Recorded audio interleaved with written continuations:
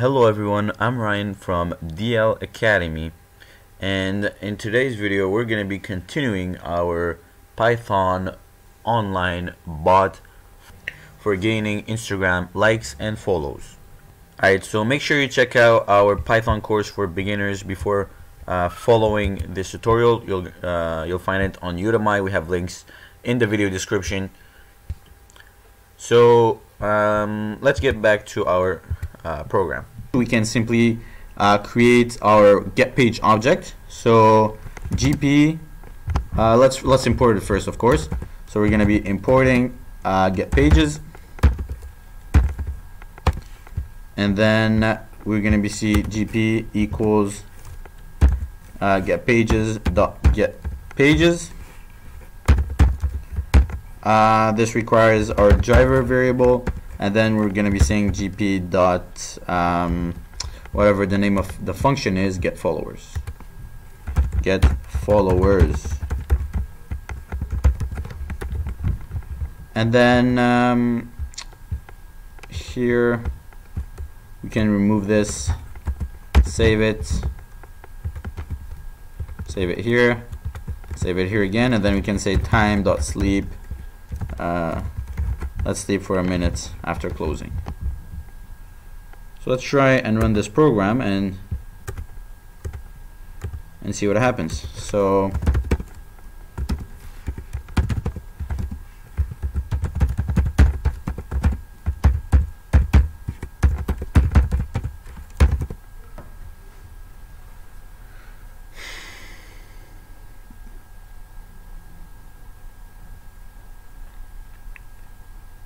the program logged us in, and we got an error. It says driver is not defined. Oh, okay, because we have to type in self.driver. Alright, again, this is the same mistake.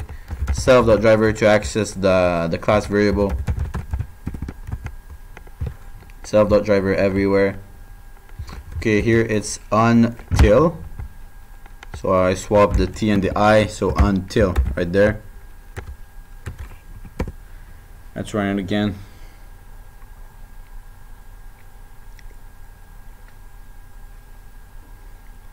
So now we're logged in.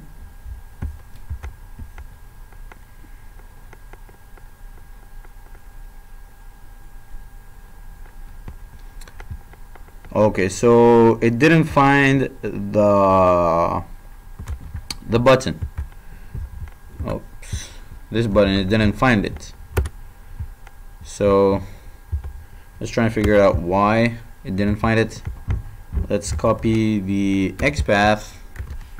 Okay, now I understand, because I put some CSS instead of some XPath. So here we just change it by CSS selector,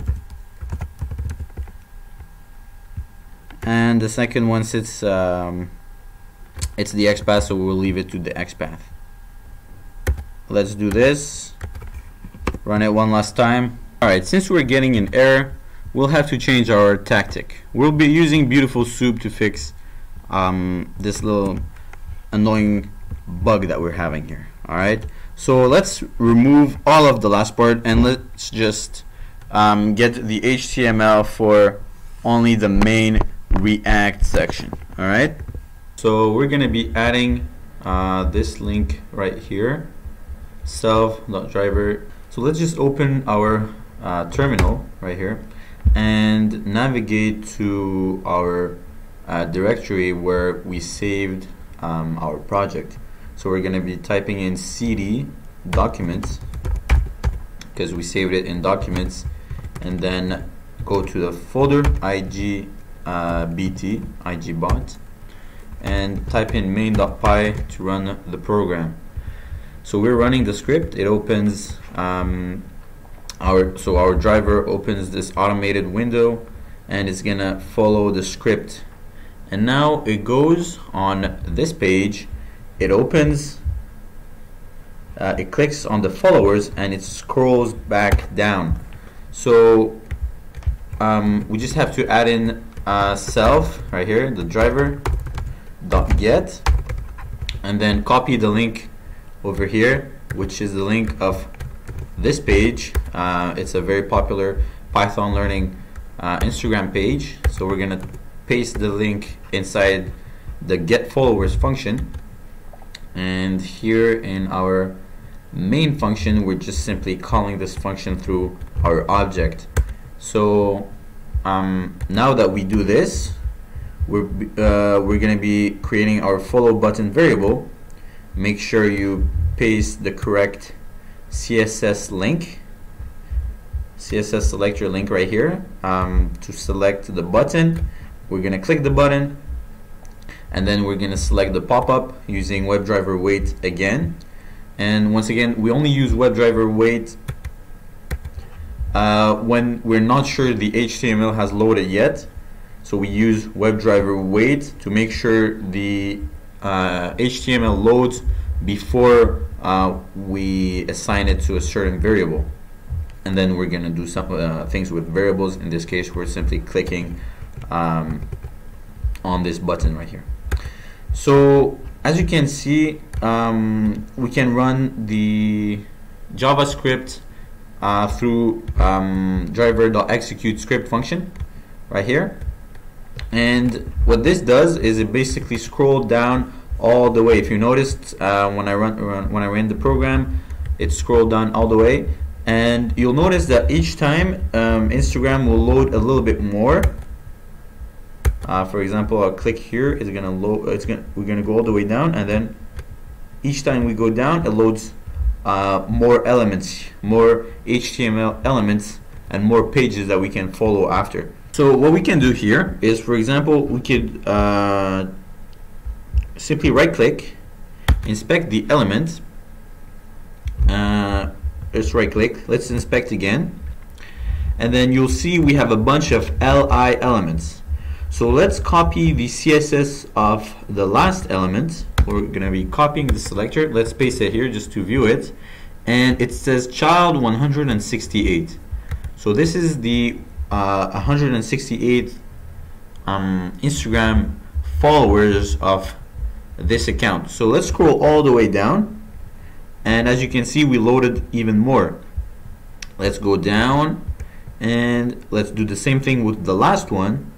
Let's copy the selector and let's click it. We have 192. And here we have 168, and here we have 192, which means we have a difference of 24. So each time we scroll down, we have a difference of 24. Let's check if our theory is correct. Let's copy the selector, paste it. We have 204. Okay, so we were wrong. It's 12. So which means that the first time Instagram loaded it twice.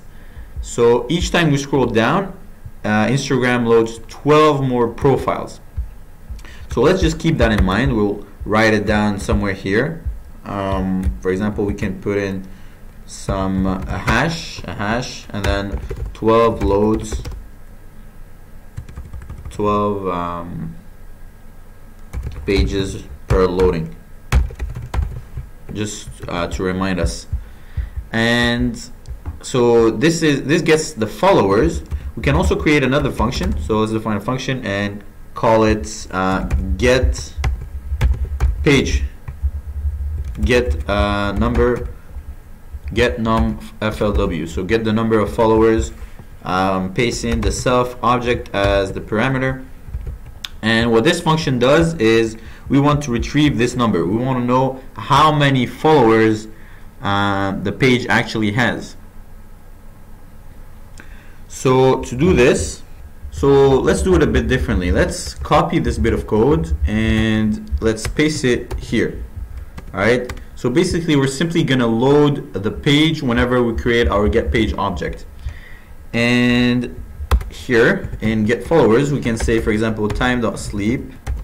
So we can sleep a second just to make sure the HTML has loaded properly. And then let's create a variable, call it whatever, in this case, whatever you want.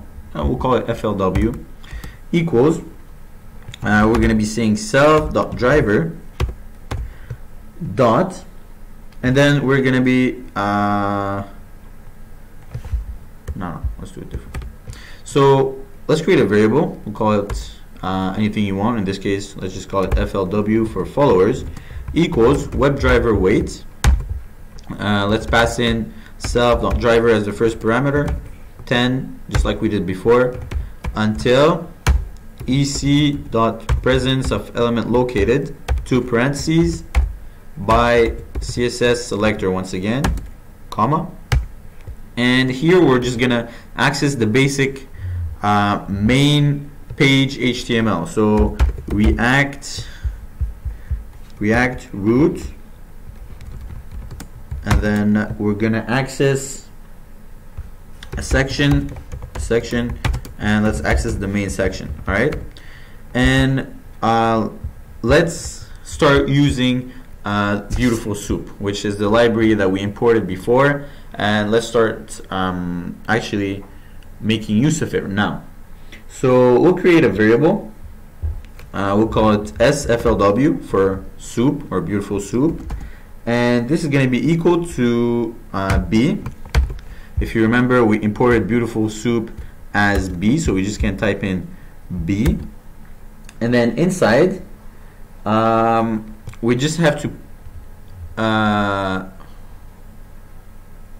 input 2 parameters. The first one is going to be the HTML code, and the second one is just going to be a parser. So first one is going to be the HTML code, and the second one is going to be a parser. So for the first parameter, we're simply going to be typing in FLW dot get attribute,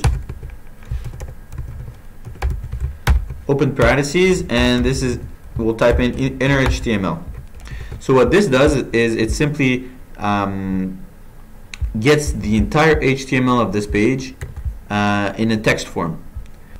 Alright, so now we're going to be creating a Beautiful Soup variable. Let's just call it sflw equals, so S for soup, b, open parentheses, we're going to be typing flw.get attribute, open parentheses, and we want the inner HTML. So what this does is this brings the HTML of the page that we selected here through the CSS selector, and it's going to pass it in as an argument, and then we want to treat it using an HTML.parser. Like this. Now we created our variable. We can now we could print it, which we already did. So where is it? Let's just print it and see what happens. All right, so let's print sflw and let's run the program.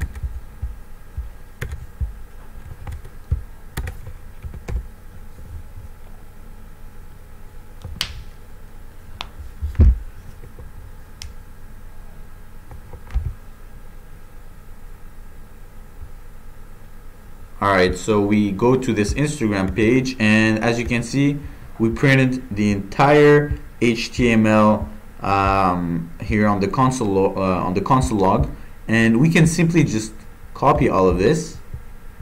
Let's copy all of it right here, and let's open a new file and simply paste it.